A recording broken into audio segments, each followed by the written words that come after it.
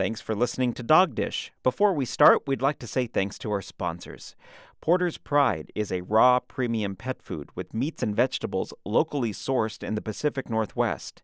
Porter's Pride will ensure freedom from allergies, healthy weight loss, an increase in energy, and a reduction in the amount of stool produced. Find out more, check out Porter's Pride at porterspriderawdiet.com. That's porterspriderawdiet.com. And thanks to Addiction Pet Foods, they offer a complete range of cutting-edge foods that provide the most advanced hyperallergenic nutrition for dogs and cats around the world. Addiction is proud to have innovated the concept of using premium proteins such as free-range venison, salmon, kangaroo, and brushtail. Addiction Pet Foods. We go to the ends of the earth for your pets. I'm Deborah Rosen. For the past 15 years, as founder and owner of Good Citizen Dog, I've been helping people to train their dogs using the science of canine behavior. What I'm going to do is help you create peaceful living with your dog. Hi, I'm Dina. I'm producing Dog Dish with Deborah. I've been training dogs for over 10 years with the Good Citizen philosophy, and together we will help you create peaceful living with your dog. Hi, Dina. Hey, Deborah. We have a great topic for today. Drum roll, please. Yeah. Crate training your dog. Hey, there's some controversy over that. Why don't you touch real quick on the pros and the cons of why people bring up about crate training your dog? I think most everyone these days understands the whole concept and they're in favor of it. However, there are still some holdovers who believe that it's inhumane. And what I'd like to say, and this is right off the Humane Society of the United States website, crate training takes advantage, I quote, crate training takes advantage of your dog's natural instincts as a den animal. I think that's so important. Think about it. A wild dog's den is their home, a place to sleep, hide from danger, raise a family. The crate becomes your dog's den, and they can find comfort and solitude while you know they are safe and secure and not shredding up your house. That's right. Or peeing and pooing in the wrong place. That's right. Crate training is vital not only for house training, but it's also important for two other things, Dina. First of all, chew training, and the other is called alone time training. Oh, alone time. We like alone time. They like alone time too? No, they don't, but this teaches them to. Ah, yes. All right, so the Excellent. true training is pretty obvious, right? Right. If you're not out and about, you're not going to be randomly chewing on things that you shouldn't be chewing on. Or the your electronics. phone. Yeah, exactly. Yeah, I hear that a lot. I get called a lot about my dog just chewed up my third cell phone or my cell phone peripherals. Well, and then the alone time training, which basically is giving your dog the confidence to be on their own without you there, without getting into the whole area of separation anxiety, which as a trainer is probably one of the most, if not the most, difficult behavior problem to resolve. It is, Deborah. And you know what? These guys are born with 8 and 9 dogs at a time in a pack, and then we take them all away and we put them by themselves, and then we wonder why it's a little troublesome. They're freaking out. That's right. So let's talk about crate training a puppy. Let's start with the puppy because it's the most obvious one that we're going to need to deal with. They have very small bladders. They have very little muscle control at that age. And it's important to have them start learning to develop that muscle control so that they can hold it for a period of time. Absolutely. And the rule of thumb, folks, is you can leave a puppy in a crate as long as its age in months plus 1. So let's say you have a 3-month-old puppy, you could leave it up to 4 hours and it shouldn't have to go. No, but in the beginning, I would also suggest, as I know you do, maybe be more preemptive. So while their muscles are weaker and they're establishing control and they're eating more frequently,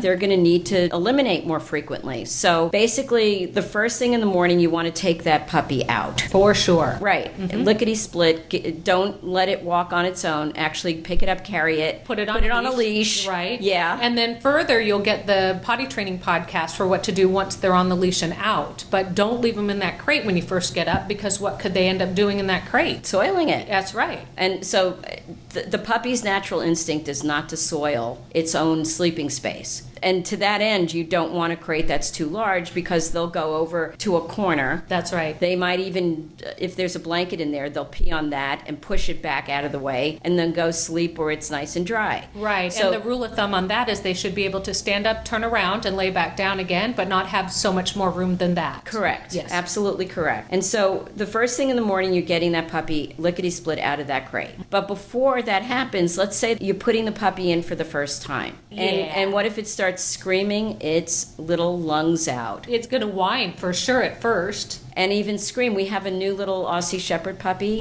that belongs to one of our staff at our facility. Oh. And her name is Meadow. And her voice is what? Oh, she's Meadow. And she wasn't crate training her. She was letting her sleep on the bed. And guess where she was peeing? On her bed. And so I had to sit Alex down and say, Alex, you work for a trainer. Yes, we're running a daycare and you work for the daycare, but you need to crate train this dog. And she looked at me like, you're crazy, Deborah. I put that puppy in a crate and she starts screaming. So Alex was there for a class the other night with her mom, who's enrolled in our advanced meet and greet class with their older dog. And we had to put Meadow in a crate. Well, she did scream. Folks, she screamed at her highest pitch. It was really offensive. It was really upsetting. Out of an Aussie? And within 10 minutes she stopped. But anyway, yes, you're going to need to suck it up a little bit and let the puppy scream and then let it stop. Or, better yet, you put the puppy in its crate with the door open for a while. And every time you put the puppy in a crate, you precede it with a treat. So it's going in and it's making a very positive association. I go in the crate, I get a treat. The crate must be a wonderful predictor of a treat. Hey, maybe even it manufactures treats. Okay, so let the puppy wander in and out of the crate. Free will. In and out, in and out, in and out. Every time it goes into the crate, suddenly a treat appears. It's a magical world. Thing. Yeah, that's right. All right. After a while, it's not going to mind the crate. You'll be able to close the door. Yes. I would put a little sheet or cover over it, not so that you're suffocating the puppy, but so that it becomes dark. You might want to put it in there with something for it to do, a stuffed Kong, putting it in there, and you're leaving it in there for just, maybe 5 or 10 minutes. And then when you let the dog out, the puppy out, try not to let it out if it's crying. Wait for it to be quiet, and you don't have to wait long. A short attention span can work against you and for you. Thank you. And so 5 seconds is all you need. And then you open the crate and you don't say, "Oh, puppy, I missed you." You keep very quiet so that the puppy starts building up its own sense of well-being and confidence, whether you're there and with it or not. So staging them through this so they can understand Staging. it. I love that terminology. That's brilliant, Dina. So so you're going to put the puppy in the crate now. You're going to put a little cover over it. You're not going to talk to it when you put it in. You're not going to talk to it when you let it out. You're going to let it sort of acclimate to being in there and being with you and without you. And you may do this while you're at home before you actually leave the puppy in the crate alone. Yes. So you don't want to force a young puppy to stay in a crate. Like we said, it's their year and months plus 1 is the absolute limit.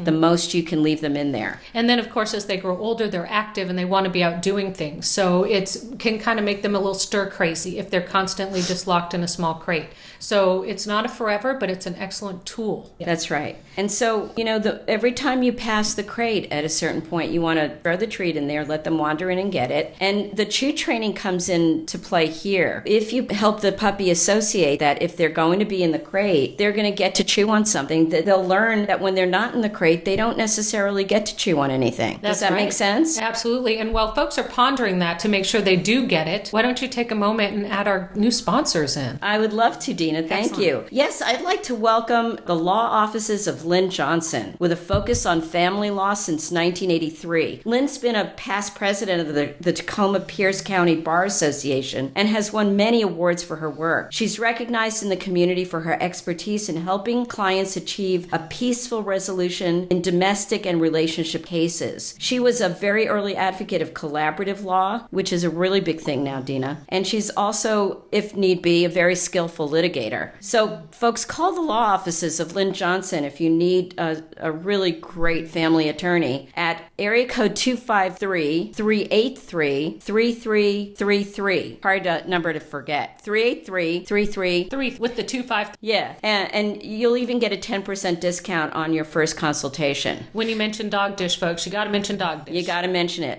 Lynn Johnson is powering her clients with caring education. So just let's review really quick. Folks, don't be afraid to get a crate for your puppy or even your adult dog that you rescue and bring in and whose potty training or house training or crate training experiences may be limited. You want to bring in a crate just to make sure that they understand where they're supposed to eliminate, what they're supposed to chew on, and how comfortable they should be when you're with them or not with them. So the best way to do that is get a crate that's their size, meaning just big enough for them to get in and be able to turn around and resettle themselves. And rule of thumb is you want it only to be big enough so that they won't eliminate or soil in their crate. And you want to get them comfortable with it, leave it open, throw treats in it every chance you get, let them go in and out of their own discretion at will, and really make positive associations with that crate every chance that you get. So back to the crate training. Always have a treat ready to pop in there, and